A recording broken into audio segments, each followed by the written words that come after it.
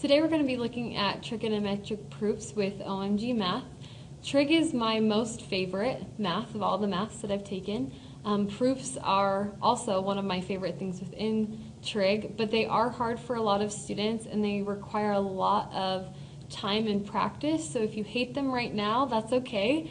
The more you practice and learn about them, the easier they'll become. So my problem is given right here. I'm trying to take this left side and make it equal the right side. The first thing I observe when I look at this problem is that I'm given sine and cosines. They both have powers on sine and cosine, which is going to help me as I'm trying to identify what to transform them into. My mission is to take the entire left side and make it look like the right side. So take all of that and turn it into cotangent. My game plan for doing this is going to be to use trig identities and start on the left side instead of the right side. You can technically start on either side, but it's easiest to pick the side that has the most to try and simplify that. So I'm going to try and take this left side and turn it into cotangent. So when I look at this, the first thing that I notice is there is cosine and cosine on the numerator. So my inclination is going to be to factor out a cosine and kind of see what happens from there. So I'm going to take cosine, I'm going to factor it out on the numerator so that I get sine squared x plus cosine squared x over sine x. Once you start doing this process, try not to focus on your outcome and just try to simplify this side first and just hope that you get here at the end, or focus more on getting to the answer at the very end, not as you're starting. When I get here, I notice that I have sine squared x plus cosine squared x. Well, our Pythagorean identity, we know that sine squared x plus cosine squared x is equal to 1. It's helpful to have a sheet of paper, something that has all your identities on it that you're using to reference as you're doing these problems. And when you see something that's either exactly an identity or very close to it, try to change it or plug it in. Whenever you see powers, you should be thinking Pythagorean identities because that's where the powers show up often.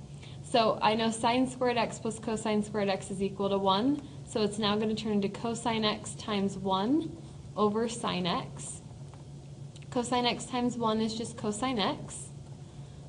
Sine stays the same, and we know cosine over sine is cotangent. So we know that we have simplified our problem because we got cotangent as our final answer. Just so we can make sure that we really understand proofs, let's try another one. The problem with proofs is that you can't really do one and then know how to do all of them. You just have to practice a lot, and then eventually you'll have seen most of what proofs can look like. So for this one right here, whenever I see fractions, I'm initially going to think common denominators. So if you see a fraction, think common denominators.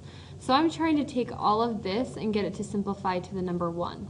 So on the denominator here I have cosine squared y, and over here I have 1. So that means I only have to change this side. So I'm going to leave the 1 over cosine squared y, and I'm going to change this side. I'm going to multiply the top and the bottom by cosine squared so that I can make common denominators. So I'm going to get tan squared y, cosine squared y over cosine squared y.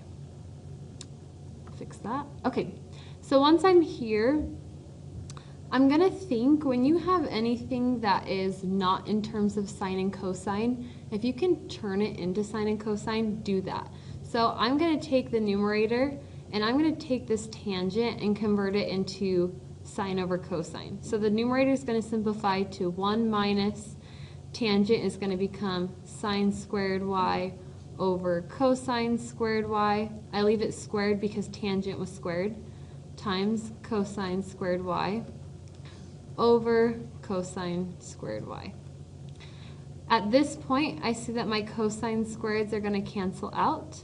So I'm left with 1 minus sine squared y over cosine squared y. Right here, this is a Pythagorean identity. So we know that cosine squared plus sine squared is equal to 1. So if we move the sine squared over, 1 minus sine squared y is equal to cosine squared y over cosine squared y, and that simplifies to 1. Since that's what I was trying to get to, I am done with this problem. Thank you guys so much for watching my videos. If you want to get better at math, subscribe to my videos here. If you want more information on math, click on my website link here.